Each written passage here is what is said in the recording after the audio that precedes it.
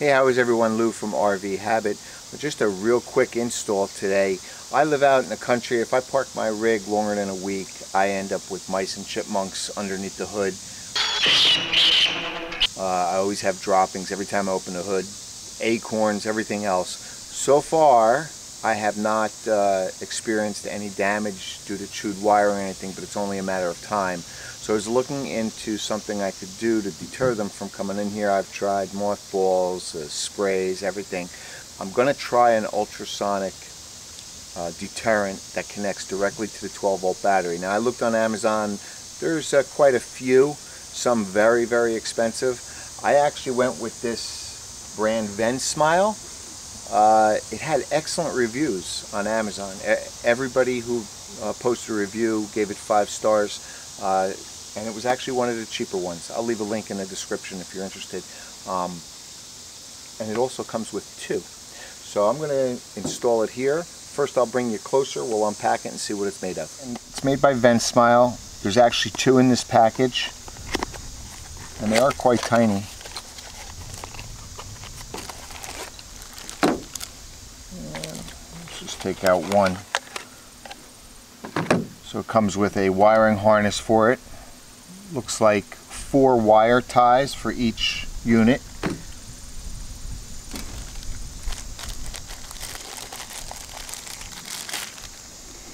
And this is it. It's got 2 LED lights on the bottom, and they're going to show me that it's working and that what mode it's in. A plug for the wiring harness and an on-off switch. Now, you can turn this off, but if you can leave it on, it has a vibration sensor in it, so when you start your vehicle and you're using your vehicle, it will automatically turn off. And then when you park your vehicle, once it sits idle for a little bit, it'll automatically go back on. And it seems real simple. Oop, a little windy out here. Simple positive and negative wire. It comes with a fuse and it'll just plug in, and this is just going to connect to the battery. So let's open up the hood and see how we'll mount this. So it comes with about 3 feet of wire, and it's simply going to connect to my battery. Red for positive, and again it comes fused, and black for negative. And you can actually grab negative anywhere on the chassis, but I'm going to go directly to the battery.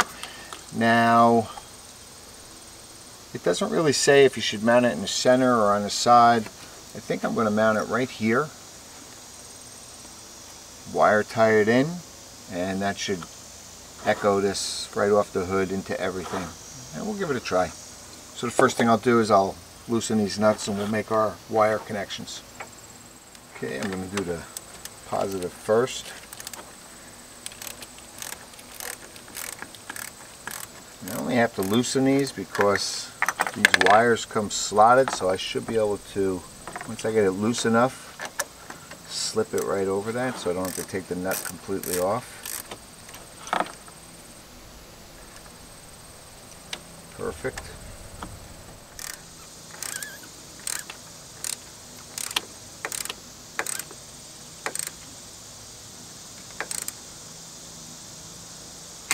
It really doesn't get any easier than that.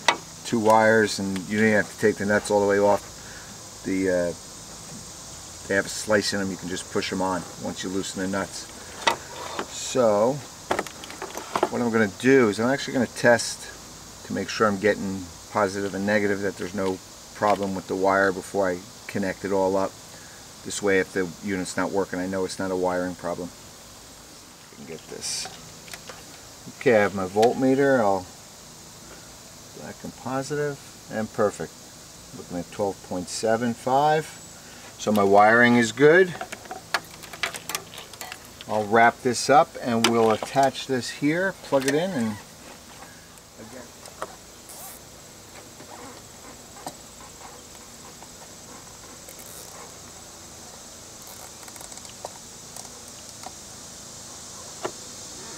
That's perfect.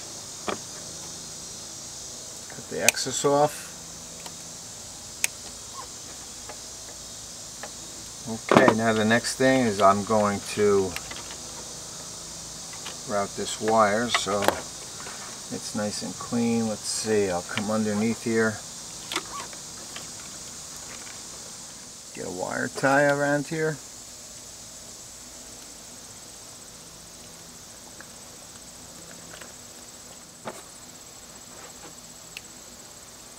Snip that off, and that's it. Now I'm going to turn it on and we'll see what it looks like. So that's it. I mean, this really couldn't be easier. So there's the on and off switch. Turn it on. I get a red LED that says it's powered, and the green, once it turns to green, it says that it's working.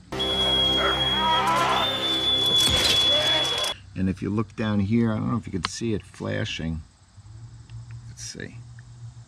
The LED lights flash white to show you that the ultrasound is transmitting. It also, the LEDs are supposed to annoy rodents also. So we'll see if this works.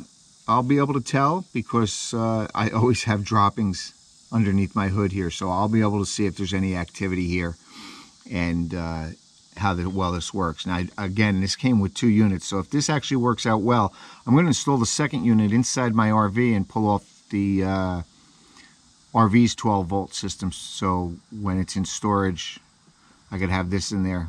Any little bit helps. Actually, I'm going to test it. Let's just test this real quick.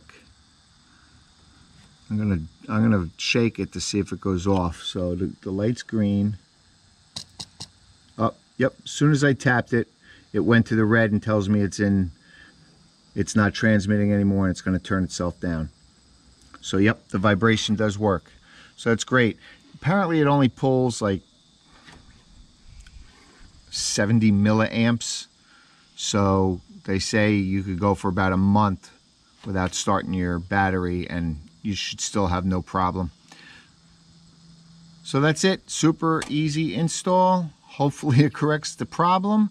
I'll leave a link in the description below. I'll also leave a link on my website, rvhabit.com. Be sure to check it out. And if you haven't, please subscribe and hit the bell. Let you know when I do some new videos. And I'll see you soon.